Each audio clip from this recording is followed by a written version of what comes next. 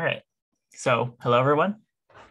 My name is Chris Lai, if you don't know me already, from CPP Hyperloop. And this is a conjunction effort between IEEE and Robotics Club to bring you a series of workshops that cover the basics of electronics. Today, we'll be covering the Arduino Lab. So different types of Arduino boards, different controllers, how you can use them in your everyday lives. And then we'll do some demonstrations, or I'll do some demonstrations for you so that you can know that how they'll work, if you try building some in your projects yourself. And so because we're doing this virtually and it's not in person, a lot of this is just going to be conceptual. And I hope some informative concepts you can take back from this workshop and use it in your own projects as well, because we're going to go over a lot of different boards today. I know you guys probably heard of just the regular Arduino, but there's like different types like Arduino Unos, Nanos, Megas, there's Leos, there's a lot of them. There's minis, there's micros, and we're not even just going to cover Arduinos today. We're also going to cover our ESPs, the circuit boards that are able to connect to the internet. I will also cover the Leo in great detail, or the different types of chips that are on the microcontrollers, and also a little bit on the Raspberry Pi, which we'll expand upon next week. All right, so I think I went on the intro a little bit too long, but this is the Arduino Lab, so welcome everyone, and let's get started. So today's agenda, usually between 2 and 2:05 people are just trickling in. It's completely fine. We're going to go over different types of controllers, as I talked about, including the Arduino family, the Leo and USB support for the U4 chips, the ESP32 and ESP8266, and a little bit on the Raspberry Pi, but not too much in detail. For the demo, we're just going to go over the most basic Arduino script you can ever think of, which is pretty much blink, turning an LED on and off on an Arduino board. We're going to go over the GPIO, which stands for General Purpose Input Output Pins. We're not going to go into like PWM or analog today, just the basics. We are going to plan some more workshops next semester where we go more in depth in Arduino, because a lot of workshops this year have just been on software like Python and those basic skills. We're also going to go into setup, serial, and pin mode, and what goes in the setup block, and also what goes in the loops. So we're going to go over just the basics of how you can create an Arduino script.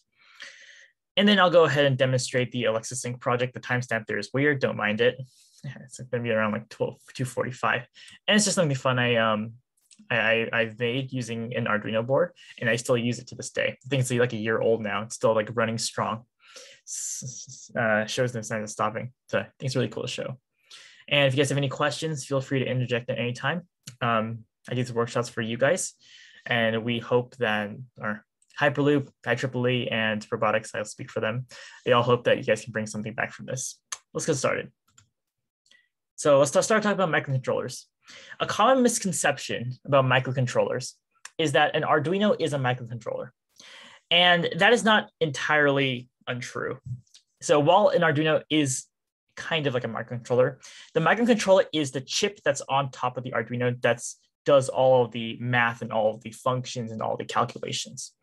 So these will be like our ATmega 328P, this like large IC here, integrated circuit, or even a smaller one like the ATmega 32U4, which is like a smaller SMD chip. SMD is like the surface mount stuff. This is my way the pointer works. Awesome. So microcontrollers come in all different shapes and sizes, but the Arduino itself is not a microcontroller.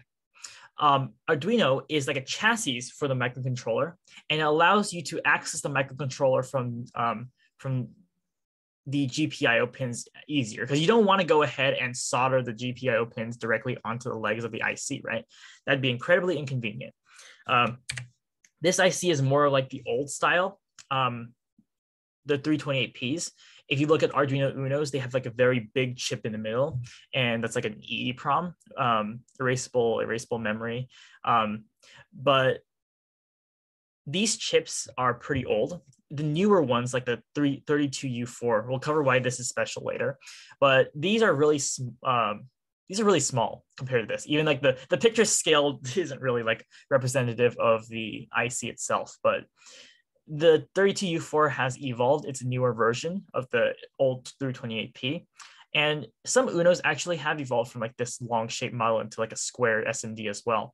And this is because of something called Moore's Law. So Moore's Law is the theory that every 2 years or so, the number of transistors on a chip will double. And then the size of the chip will also shrink by half.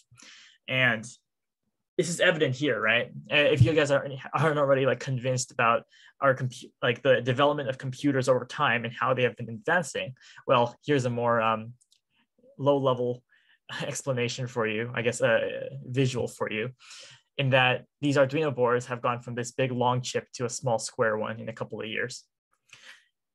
So our basic Arduino microcontrollers, like the ATmega 328P, is used on the Arduino Uno, as well as the Mega and some other boards. This is a dual inline purpose chip, like a DAP chip, or sometimes people also call it an IC or an integrated circuit.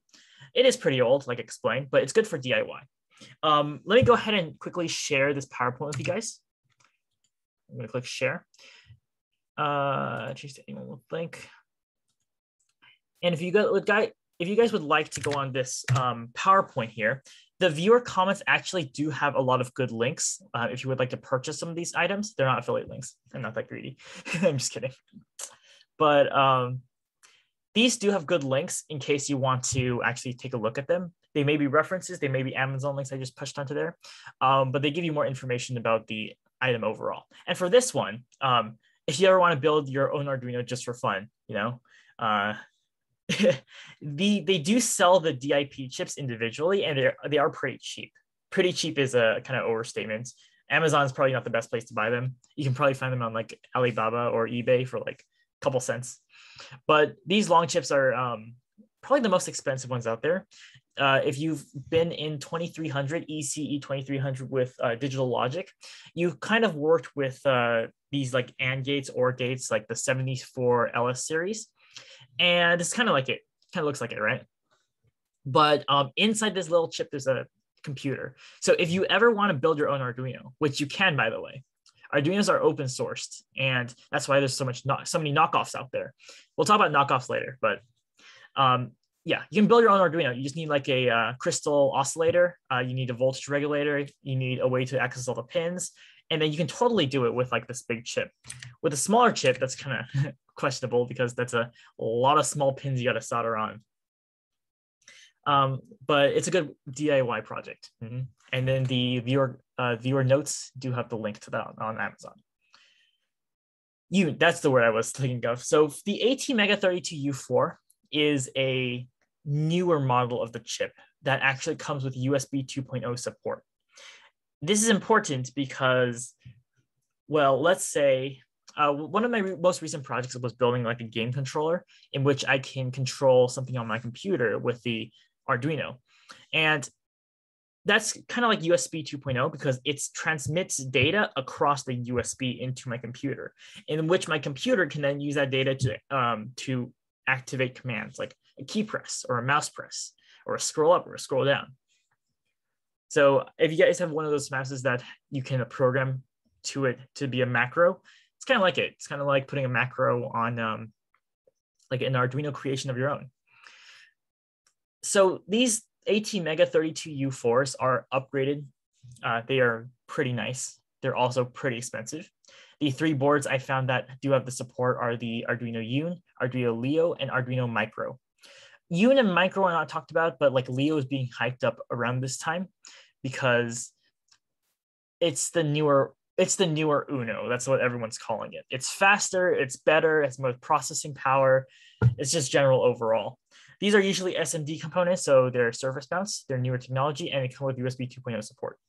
I'm going to stress this a lot because you want to pinpoint specific differences between these boards because there's going to be a lot of them, but they are all used for something. They have like pros and cons, each of them. So like depending on your project, you want to choose wisely. We'll move on to the next slide here, where we talk about the Arduino Nano, Uno, and Mega, or just like the basics of the Arduino board itself. This is the thing you've probably heard many, many times before.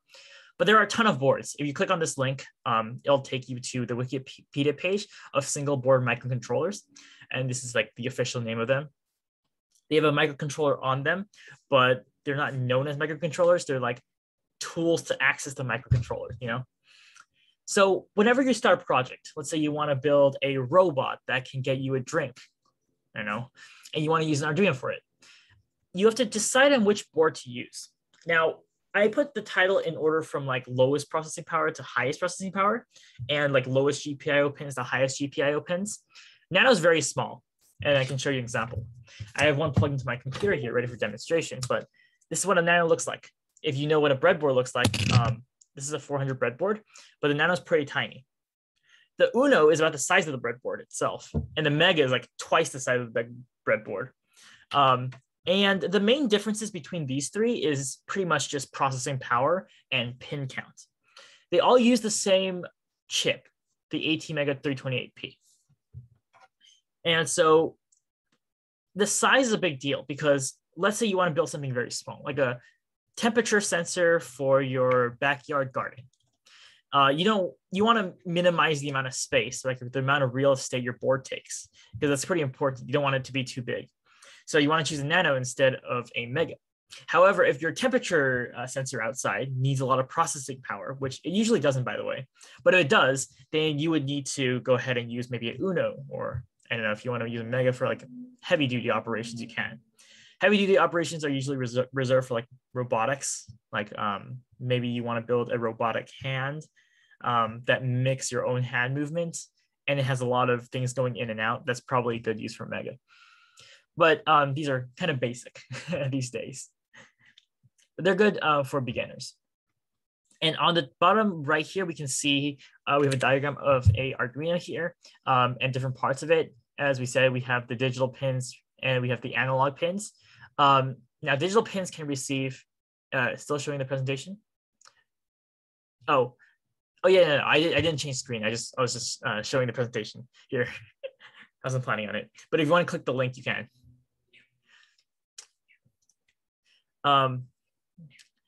And so the analog pins are pins that can receive and output data that's not a 0 or 1. It can go from like 0 to 1024 or 0 to 256, whatever you limit it as. And there is actually a function in Arduino called mapping, in which you can map a set of numbers to another set of numbers, but that's a little more difficult. And usually you use that for speed control. In case you want to limit your motor to a specific speed, specific pulse width modulation, you would use that. Analog pins, an interesting application of them, which you've probably never heard of, but maybe you have. The analog pins can be used to sense EMF signals, which means if you take a bare wire and you stick it in an Arduino analog pin and you just wave it around, if there is voltage, let's say you wave it around a wall socket, that is voltage, right? The Arduino can be able to pick it up because the socket emits EMF signals. It's pretty cool. People actually use Arduinos to build like hidden camera detectors because the hidden cameras emit EMF signals and the Arduino picks it up using the analog pin. So when we do like voltage sensors or voltage dividers in like Hyperloop, where we have to regulate the voltage coming out from the battery, we will use the analog pin because it's very good for sensing those signals. Digital pins are just zeros and ones, GPIO, general pin, input, output. We also have PWM pins, as we can see here. On the right, we have the UART pins, which are the transmission receiving. TX is transmitting, RX is receiving. And also we have different types of communication, which is more complicated, but maybe some of you guys know something about it, which are the SPI communication. We have I2C communication, UART is type of communication with the Arduino, and then we have serial communication. We might go over these next semester, but these are really good in case you want to use sensors that support these types of communication with the Arduino. So anyways, pins 9 to 13 are the SPI communications. SPI requires 4 pins, I2C requires 2 pins, UART requires the 1s and 0 pins, and serial requires the USB connector. More parts. We have the reset switch, Some of the Arduinos do not come with a reset switch. Those are mainly knockoffs, so watch out for that. You may have to build your own reset switch if you don't have one. It's really important because sometimes your Arduino code goes out of sync and you just hit that thing to give it a restart. You have a USB connector and a USB interface chip. It's important because you need some way to flash the EEPROM that's on your Arduino. So you can flash the microcontroller with its new memory, and that memory is used to program the board. You have a crystal oscillator. I love these things because A, they look cool. B, they are very powerful. It's pretty much a clock. A clock that in most Arduinos, I think it's like 16 megahertz, but it oscillates. And based on those oscillations, you'll be able to, well, they're not oscillations, they're like square wave oscillations. You can control how many of those to take and how many of those to leave behind. And that's pretty much the basis of if you want to control signal inside your Arduino. You have the TX-RX LEDs. Those are pretty important. TX-RX will actually tell you if there's something printing out to a serial monitor. And we'll cover that later. But if you're printing something out to the serial monitor and you need to know at what speed it prints it out, either the TX or RX pin, I forget which one, will flicker based on the frequency that you print stuff out to the terminal window. So in Python, we cover terminal window, right? We hit play on the script and then stuff starts coming out in the terminal window. We can see it. In the Arduino, the terminal window exists as what's called a serial monitor because there's no terminal window. When we upload the code to the Arduino will spit data back to us in terms of serial data. And our computer recognizes the serial data and prints it out to us on a monitor. However, let's say the troubleshooting print lines are coming all from the Arduino itself. All right, I've ranted on too long about the top half of the board. Now for the bottom half. This voltage regulator is really important. Sometimes if you accidentally burnt out the voltage regulator by putting too many volts inside the VN pin, this thing will start to heat up, start to smoke, and it'll start to burn out. This thing protects you from any overvolting, undervolting, short circuits that may happen to you on your journey to learning Arduino. So just make sure this thing is okay at all times. And finally, the power port, pretty simple. If you want to put in external power from like a wall socket, you just plug it into here.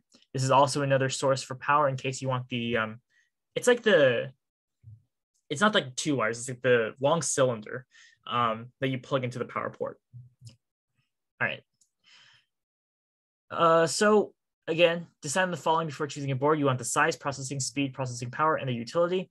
And these Arduinos can be versatile. They can be used for robotics, fast computation, detection mechanisms, and controllers. Controllers are pretty obvious, but detection mechanisms are like any sensor you want to put inside the Arduino. Maybe you want a home alarm.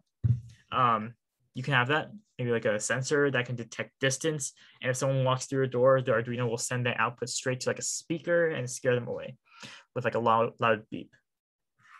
So completely possible with the Arduino. Okay, moving on to the Arduino Leo, Un, and Micro.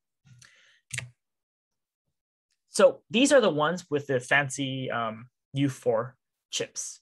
U4 chips are cool because they have built-in USB 2 communications, right? You can do things like make an Xbox controller out of buttons and limit switches that you put on the Arduino. And then you can play games using that controller because of the USB 2.0 connection. I would say, though, these boards are more expensive just because they're newer. And there's a chip shortage in the world right now, which we'll also cover later. But it's interesting how the prices have risen, especially for Raspberry Pis because of the chip shortage. But you can do mouse control, keyboard control, and analog detection using the Leo. Now, on the right side is a reference of the comparison between Arduino Leo and Arduino Uno. You can just skim through that and clearly see that there's more options of the Leo than the Uno. There's the same amount of memory, 32 kilobytes, but more output pins, more PWM pins, and more analog pins. So good things all around in case you want big projects. And again, if you want to see what a purchase of this thing looks like, you can go in the description. I trust Key Studio sometimes. I would say it's usually trustworthy. when you buy knockoffs, especially from like different vendors, you have to be careful about who they are. And Key Studio is fine, but you just got to read the documentation because they provide documentation on like a separate website, but they don't link it to you. You can easily Google that though.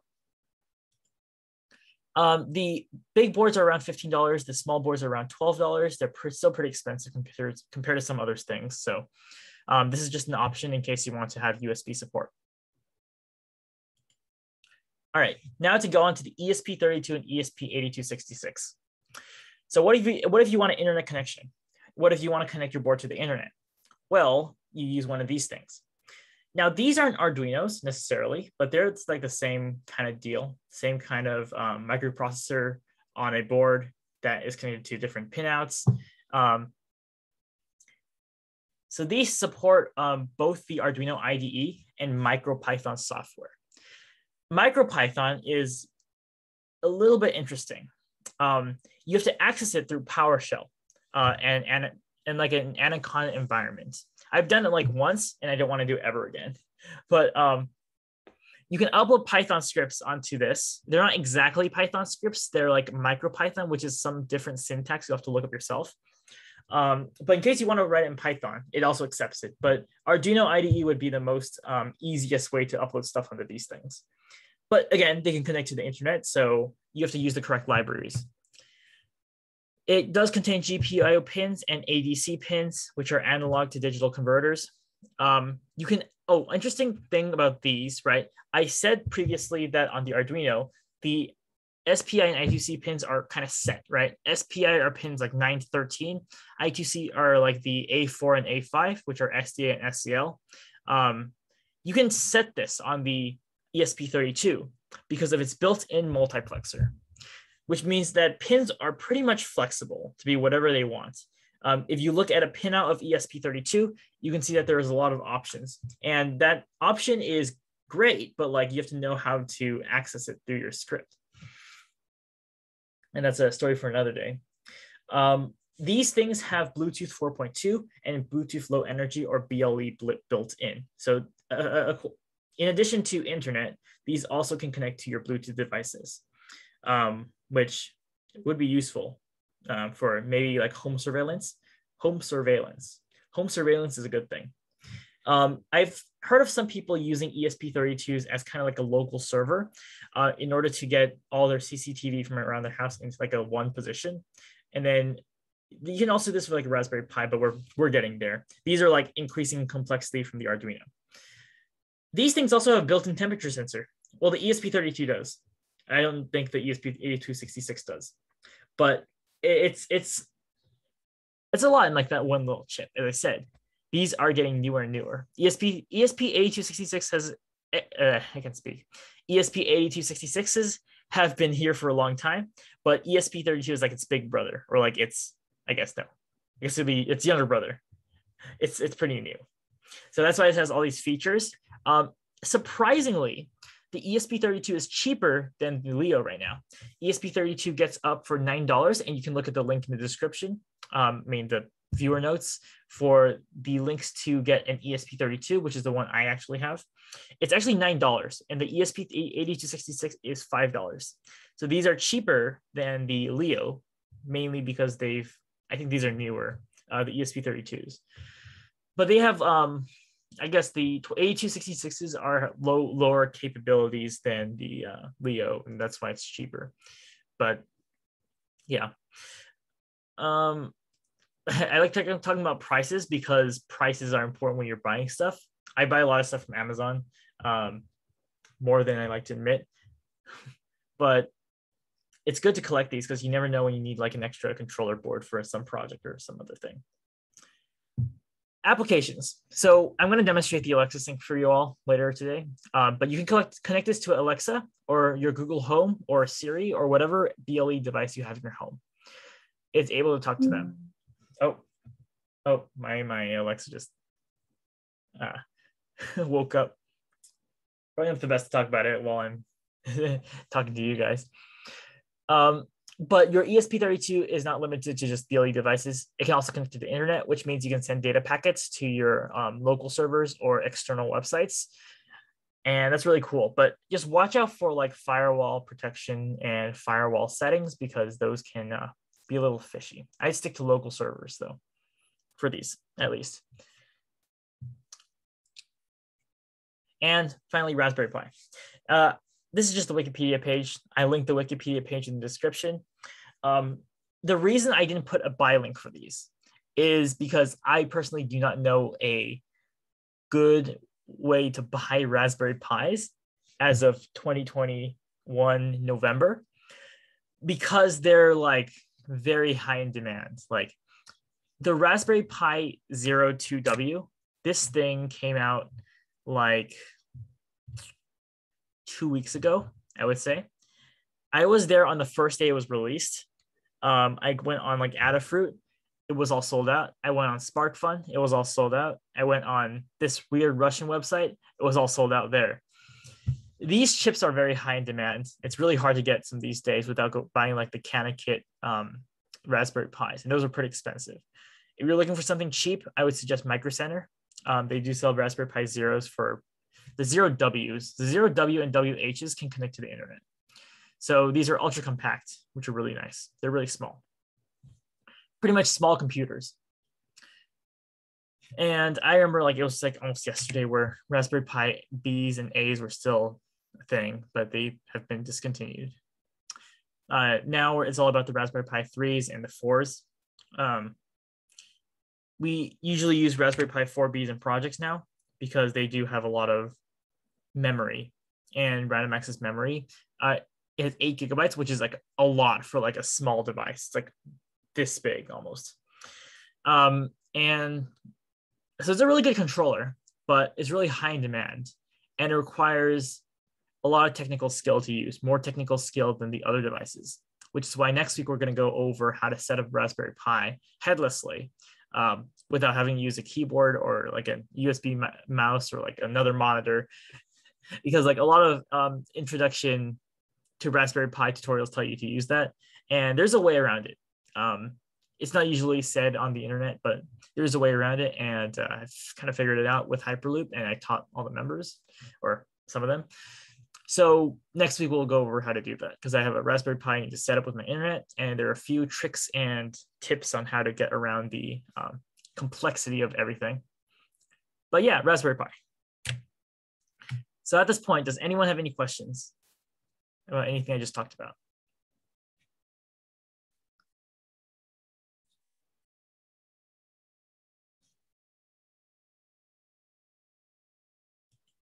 All right, no questions? All right. We're going to talk about knockoff boards, because I think this is pretty fun. This also has to do with the chip shortage, and this is just something that's happening in the world right now. So buying knockoffs. I do recommend buying knockoffs. It'll save you money. However, you have to know which knockoffs to buy and which ones to stay away from, because some may look cheap, but they don't work. Some may look cheap, they don't work, but you can fix them, and you have to have the skills to do so. The pros of buying knockoffs is that they're inexpensive, which is the biggest one, right? You want cheap boards. These ones on the right here, they're like $4 for an Arduino Nano, which is kind of good, kind of bad, but they are reliable. Like I can tell you that I've bought like 15 of these already for different projects, and they've all worked, 100% effective rate. However, sometimes they won't show up on newer computers. Like if you plug your Arduino in, it won't show up as a port because your computer thinks it's like an external device and it doesn't recognize the serial bus on the USB. You have to install a separate driver for it, and usually they'll fix it. But sometimes it's just broken, so you have to know which is which. They're relatively easy to acquire. They're all over Amazon. They're all over eBay, all over the website, all over the internet. And they're a simple replacement. So if you break one, like if you accidentally fry an Arduino Nano, which I've done multiple times, that can be done by like just having too much current pass through like the regulator or too high of a voltage. You can replace them really easily. However, the cons is that they may not always have the right bootloader, so you have to like search for that. They can be soldered on badly or soldered on badly. So like the connections, you guys see the pin headers here, they're soldered on. And some of the cheap ones, they don't use like the automatic soldering machines. They have like people in China actually solder them together. So those people may not actually know how to solder, and they may do it badly. So might have to go home and like do a little touch-up work yourself. Also, the USB ports are a big deal because sometimes these are like the chunky ones, right? These are the USB type B. But if you have USB mini on some of the other boards, they tend to fall very easily because, again, the soldering job is pretty bad, and B, the connection itself is just like not stable. They use the cheapest material possible, right, to make these things, so they can get a profit and you can buy their stuff for a cheap price. And I can recommend doing this because the real boards are real expensive, and Arduino is like $20-something. And if you're like burning through 5 of those for a project and you're paying it out of your own pocket, you're not going to like that very much. So again, try to find knockoffs that work. I linked a link here that I use for the Lafin boards. They're pretty good. I do recommend that. All right. At this point, I'm going to go ahead and do the demo now. Demo's really going to go really quick. So for a show of hands here, how many of you guys have experience with Arduino before in this room?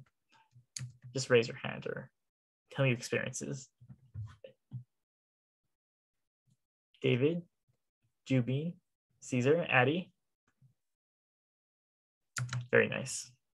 So hopefully I gave you some information you haven't learned yet, but this Arduino Lab is just going to be very basic, like the most basic thing you can ever think of. Okay. Choose my picture background. You guys can see my wonderful room. All right. So again, this is the Arduino Nano. This is a breadboard. You put it on. And this LED here, it's better if I show you guys in person, but of course I can't, so I'll do my best here. When you put a part on, well, we're going to start with just an LED. For those who don't know what this is, I just have to go ahead and also expand my view. Made that mistake last time. Okay. So this is an LED for those guys who might not know what it is. And I have soldered a 330 ohm resistor to the end of it.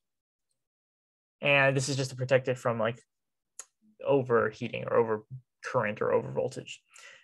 Over current is more likely. I've plugged it into the D2 pin of the Arduino because these are the GPIO pins. I apologize for the quality, it sucks. But one end goes into a digital pin and the other end goes to ground, which is this pin right here. The pins are usually labeled onto the Arduino so you can know what they are. On the Nano, it's like D2 to D9. I would warn you if you're using an ESP32. If you're putting it on the ESP32 and you're trying to code it into Arduino IDE, it's not going to work because you need to say it as like D2, D3, those pins. But on the Arduino Nano, you don't have to. And the reason is because the ESP32 does not have a set bootloader on Arduino. You have to use like Firebug or like Firefly or something like that. It's an alternate one that also works for the ESP32, but then you have to name the pins differently. Just a warning for you guys who are going to delve into that. But let me go ahead and share my screen here. We're going to do a bit of coding. Just a bit. All right, let me go ahead and share my, not yet. I don't want to share it yet. I'm going to open my Arduino IDE. If you guys don't have Arduino IDE and you're completely new to this, go ahead and go to slide 2 on the agenda. And you can go to the speaker notes and you can see the link to download the Arduino IDE. Right now I'm going to download this here. I recommend downloading from the website and not from Microsoft Windows Store. And the reason is, if you download it from Microsoft Store, it doesn't come with the drivers. So in case your board just like completely doesn't work, your knockoff board that you buy doesn't work, you can always just upload another driver to it based on the Arduino folder. But Microsoft doesn't have that. I have a blank test script up here, but I'm going to delete this and rewrite it again so you guys can see what's going on. So when you first have your script open, this is what you're going to see. It's just going to be void setup and void loop. Okay. Now, I like to teach this as there are 3 components to every single Arduino code. 3. And if you want to add functions, good for you. But there's 3 main things you have to look out for. The first part is your variable instantiations. You declare any GPIO pins that you put in as like constant ints, and you can declare any libraries that you're going to use or declare any objects. So first is setup, not setup. First is variable declaration and library declaration. I want to make my board, my little board right here. You can't see it yet because it's plugged into my computer. I want to make the green light on my board blink on for 1 second and then blink off for 1 second, and then blink on for 1 second and then blink off for 1 second. Easiest example in the book, textbook Arduino. So what I'm going to do first is there's a few ways to do this. You can use defined, but I like using const int. I'm going to say LED equals 2. Now, a const int means that you can't change the value of this later on. And it's good because you don't want to, right? You want the LED to stay in pin 2 the entire time it's in the board. It's not going to just go out and play catch and then like move pins on the Arduino. It's going to stay constant. Now, Arduino is based on C++ and a little bit of C. So if some of the syntax looks familiar, that's probably why. So a constant int will not change. And we're going to set that LED constant to 2 because it's on pin 2 of the digital GPIO pins. Now that's pretty much it. We don't have any other connection. It's just a green light, right? So we can move on to setup. This is stage 2 of the Arduino setup. Here you want to instantiate your serial monitor. You want to use PinMode to declare if your pin is an output or input pin. Your Arduino needs to know if your pin is going to be output or input because it needs to know if it's going to send out signals or it's going to receive signals. Those are 2 different things. If it's an output, which means it sends signals out, it's going to set the pin as turning from like digital logic 0 to digital logic 5, or sorry, digital logic 0 to digital logic 1, which has a 5-volt logic level. So when it has a digital logic of 1, it's going to send 5 volts out the pin. But before we do that, let's do serial up again. Now, as I said before, the best way to test your code is by using print statements, right? In Arduino, that doesn't really exist. You have serial monitor instead, because that's how you're going to know what's going on in your Arduino. So I'm going to do serial up again, 9600, and I'm going to do PinMode. Now, my LED is a device that I want to send signals out from the Arduino. Therefore, I'm going to do PinMode LED output. Now, outputs can be LEDs, can be motor signals, can be outputs to a transistor for like a voltage leveler. Inputs can be sensors, so like ultrasonic sensors, can be camera sensors. I don't know if that exists for Arduino, but it can be temperature sensors, right? It can be pressure sensors, LiDAR sensors, I don't know. But any type of sensor is an input. If it feeds data into the Arduino, it's called an input. And finally, I'm going to do digital write. So we just went over like 3 different functions here. But digital write will write a signal to the Arduino, either 0 or 1, because it's a digital GPIO pin. Digital means that there's only like 2 options you can have, 0 and 1, on or off, you know? So I'm going to write LED to low. Now you can use low, you can use high, you can use 0, you can use 1. It means the same thing. I like using low and high because I can like see it going low and see it going high. High meaning being it's on. So I'm digital writing LED to low.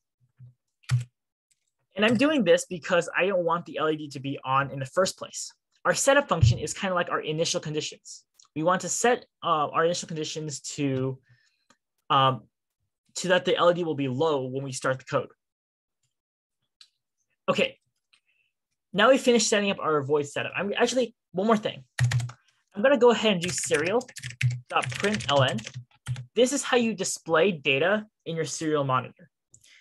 This is your print statement in C. I'm going to print finished setting up code. If I see this in the serial monitor, it means that, oh, I know the Arduino has finished setting up its code. I can move on. If this doesn't print, then I know that something's going wrong in the setup function. So after this is the third part, which is the loop. Now, like it says, a loop is like an infinite while loop, right? It's like while 1 equals 1 or while true. It's always going to continuously run, which makes Arduino a very synchronous module, right? A synchronous one function, one thread module. If anybody knows what multi-threading is, basically running multiple processes on a microcontroller at the same time, Arduino is not your device for that. It can only run one process, but it does it very well. It's trying its best. It's very small. It's trying its best. So our void loop, we're going to run a piece of code repeatedly. Now, if you want to stop the code at any point and run something else, that's called an interrupt. And an interrupt is asynchronous, but we'll talk about that later on. Or if you're taking like IEEE 3301L, you probably already covered it, but I digress. So in here, what I want to do is I'm going to do serial.println. These are like comments. I'm going to say, turn on the light.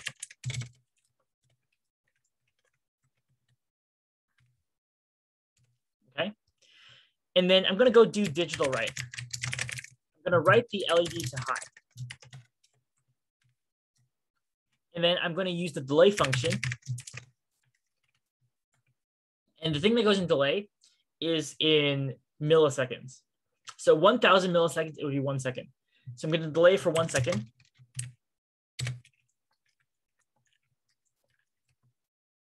All right. And it's going to turn on the light for 1 second, and then it's going to turn off the light for another second, right? So I'm going to do serial.println, and then I'm going to say, turn off the light. And then I'm going to do digital write, and LED to low.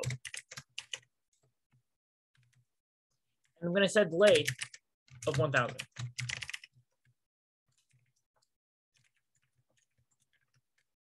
Okay, we're done. So it's just going to continuously turn on the light and then turn off the light. It's going to print data to the serial monitor so we can see it. So let's go ahead and upload our code. When we upload code to the Arduino, we take a look at tools first. It says board is the Arduino Nano, so that's good. Our processor, which is our chip, is the ATmega328P. And our port is COM7. This port is really important because your computer knows to access the Arduino through this. So if everything is good, we're going to upload. And here's where I'm going to show the board itself.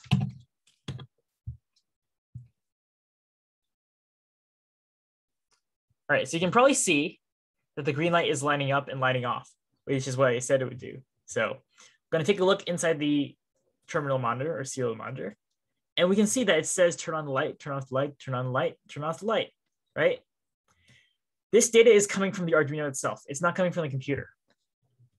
So the Arduino is sending data through its port, through its USB port, all the way to the computer, and the computer is reading from that. And these are our fail-safe statements. If something fails in the code and we don't know what's going on, we can put a print statement there to make sure the code reaches it. And if it does, we're happy. So awesome. Now we can make a blink piece of code and our light bulb will not blow up because we've connected in the right direction and we attached the 330 ohm resistor to the end of it. I mean, I soldered it on, but same deal. All right. I'm gonna unplug this. So it's time for our last section, our last segment, I guess. And I'm gonna demonstrate, let me just, hold on. I'm gonna demonstrate one of the projects that I've worked on in the past year that I'm still using, which is my Alexa sync. So good, and turn on. My house has a broken sink, which is inside my bathroom over there through the door. And it's been broken for a while. I don't know, we haven't fixed it yet, but the sink doesn't output water. And that's my most convenient way to get water. I'm really lazy. I don't want to go out to get water from the outside sink. So I'll show you what I mean. All right, so give me 1 second. I got to switch to my phone, and then I'll take you on a tour of the device I made to help me wash my hands using Alexa.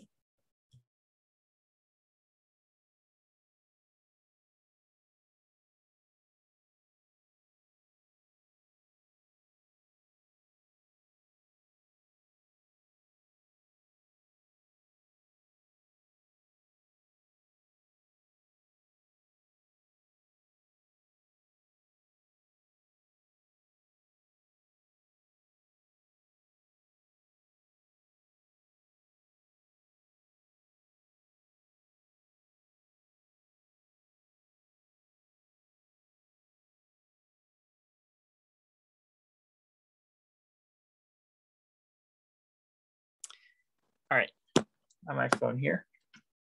Go ahead and pin that. Move pin. All right, just to make sure you guys can hear me okay.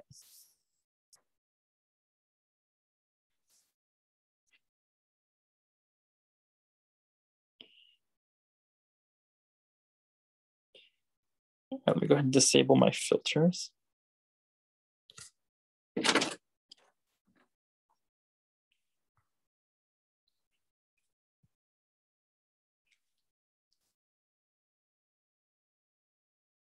Okay, so here's the deal. Close my echo. I have my sink here, right, which has been broken for like over a year now. Like I turned it on, the water doesn't come out. I built this elaborate system in which we have a pump here in this tub, which pumps water out and into my hands. That's what this tube here is for. And this motor is connected through a wire all the way down here into like this little breadboard here, but that actually just connects it to more wire, which connects it all the way to this setup I have out here. Now, this is an ESP32 I have that's connected to the internet. It's been on for like over a year now. It's connected to 10.1 volts. And it's powering an L298 module, which is a PWM motor controller. Now, this thing is pretty much like, it's very inefficient solution because they could have just used a transistor, but it's really cool because this is usually used for a motor controller. I just like had it, so I just yanked it out and used it. But I can turn a motor on and off using this device. And the wire from the bathroom feeds directly into this motor controller, in which its digital signals are fed directly into the ESP32. So I have some code in here that when I activate the Alexa sync, it'll go ahead and turn on the motor, which turns on the pump and washes my hands. So to demonstrate, this is full of water, and I'll say, Alexa, turn on the sink. And water comes out. And this is just like basic digital logic. I give it command, it changes a variable inside the script, and then Alexa turns on the sink. I'm gonna waste water here. And to turn it off, I'll just say, Alexa, turn off the sink. Yeah, and the water stops coming out. It's a very cool, cool way to, I have to squeeze it. It's too full sometimes. It's a very neat way to, I guess, solve my problem, although it's kind of an efficient way. But if I go back out here, we can say that the logic all happens inside this little module. So it's one of the practical applications you can do with an Arduino or some of its corresponding controller devices. Go ahead and switch back now.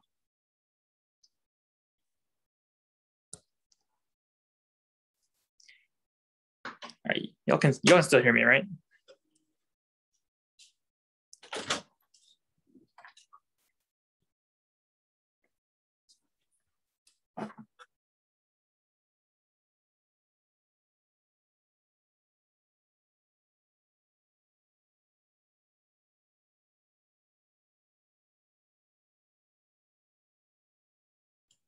That was my trial run. Let's see here. Pin on the wrong person. Me. Okay, yeah. That was my trial run of trying to demonstrate something on a Zoom call. I don't know how it went. We'll have to see it during the recording, but yeah, so let's sync.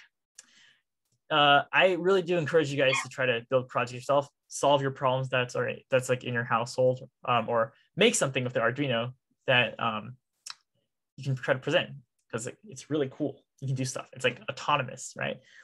When we write code, when we write software, we always say we want to do things autonomously. And now we can do that with both software and hardware. So it's the best of both worlds. So yeah, thanks, David. Thanks, Addie. But as for now, did any of you guys have any questions for me about what we covered so far?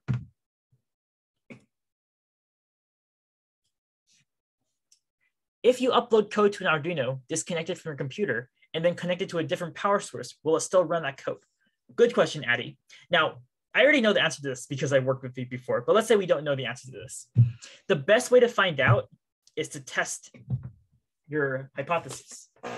So I have my Arduino here. I disconnected it from my computer, and I'm going to get a power source right now, and we'll try it out.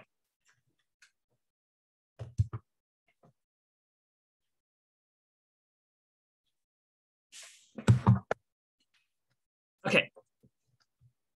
So this is the power source we use for Hyperloop. It's a big power bank, and we usually use it to power a Raspberry Pi. Raspberry Pis require like an enormous amount of energy, and this thing's pretty heavy, so it does the job really well. I accidentally pulled the pin out, so I'm going to connect the Arduino back to the D2 pin. And we still have our blink code, remember. So when I plug this into the power source, it should run blink.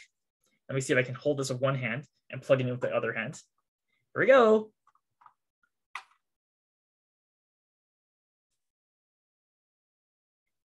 It does.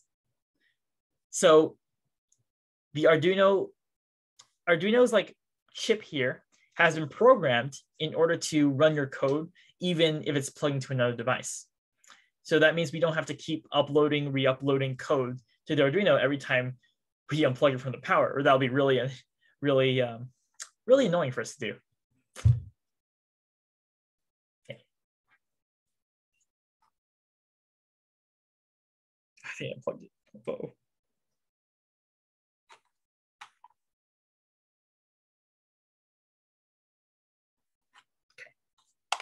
Any other questions?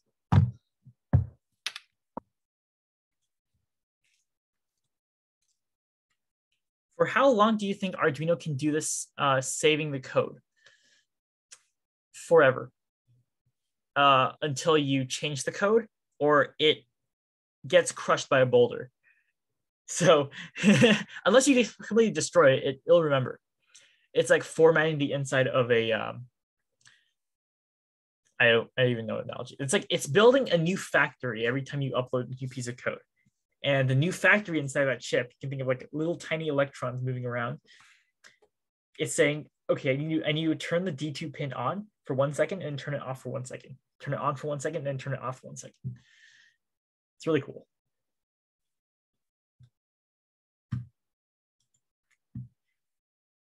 All right, let me just share the last slide so I can get the recording done with.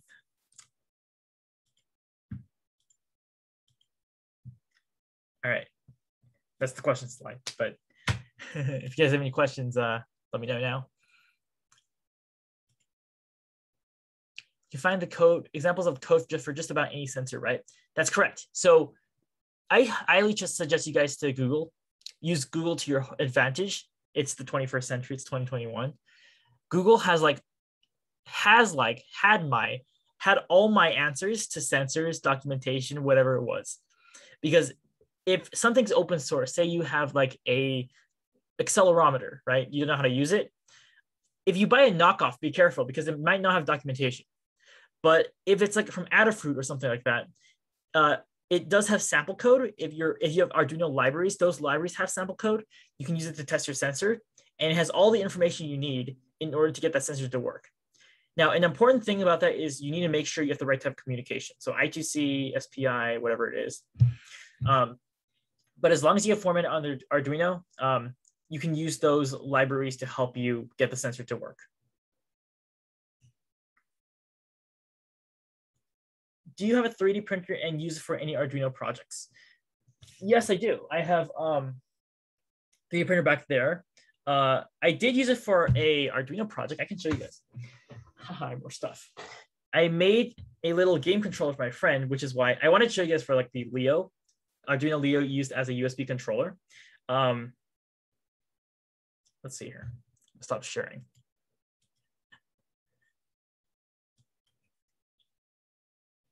So it's kind of like a multidisciplinary job here. Okay, this is like the first picture I show you. Looks like a mess, right? But this is like a game controller I made for one of my friends. It has a lot of buttons and it's all connected to our Arduino Leo. But this is all inside a box. Let me show you the outside version of it. It kind of looks like this. There are a few buttons here, few twisty knobs. If you guys know what this game is, you probably can guess it, but I 3D printed the case for it because all the cases need specific sizes for the buttons. I have a dial caliper in which dial calipers are really good for measuring holes. If you're 3D printing something, I think Alex might have said that in like a previous workshop. Let me see. My friend's probably gonna like talk to me about this later, but like this gameplay of it. The buttons light up too because they have individual LEDs inside them. So it's about that. And it's all running on the Leo, which is USB 2.0 support. So to answer the question, yes. 3D printers are amazing because you can, if you have the CAD skills, you can create anything out of them.